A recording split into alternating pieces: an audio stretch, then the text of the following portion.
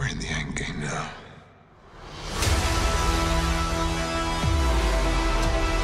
Before we're done, we still have one promise to keep.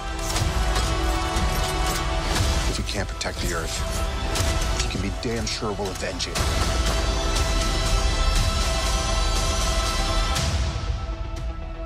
Whatever it takes.